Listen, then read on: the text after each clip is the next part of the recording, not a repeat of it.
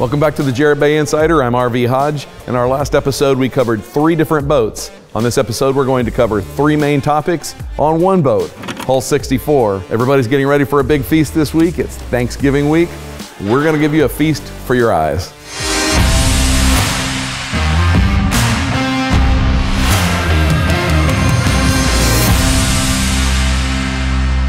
The purpose behind these videos is to inform, entertain, and interact with our viewers.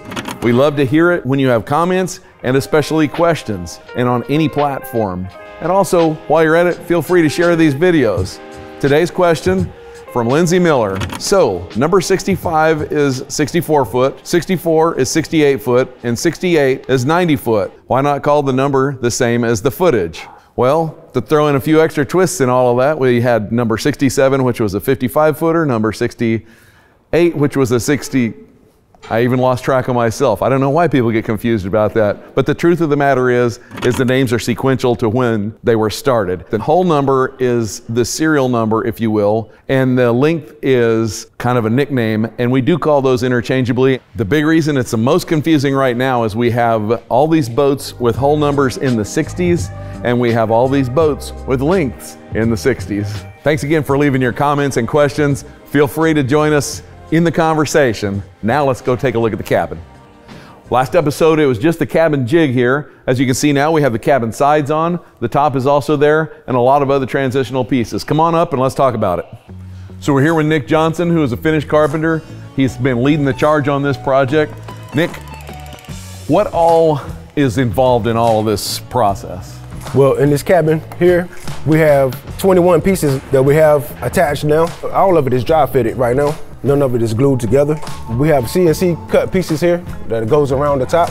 The green pieces here, they are fused together already. About how many pieces will be involved in the whole cabin assembly before it's ready to glass together? Before it's all ready to glass together, I think it'll be around 40 pieces or so. That's a lot of chunks of stuff. We're introducing a new segment today, and Nick, you're the guinea pig. How long have you been here? I've been here about 19 years. 19 years. What is your favorite tool? I'm gonna have to go with the hand router. Hand router, okay. All right, thank you, Nick. Now, let's go check out the bridge wings. We are on the big mold, and we're looking at what we call the bridge wings. They're part of the surround of the bridge structure. It sits on top of the cabin. As you can see, we're ready to infuse this. The last piece that goes on here is the bag, but you can see the various individual layers, the peel ply, the glass, and so forth. The resin will be infused in, will be pulled through, and in a few short hours after that process starts, we'll have a finished part. Once we peel this off of the mold, this will have a nice smooth surface. That will be the outside surface. It'll be ready for paint, and the part itself will be very light and very stiff and structural.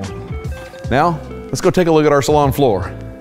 So I'm standing on the salon floor, which is one of the most taken for granted components in the boat's construction.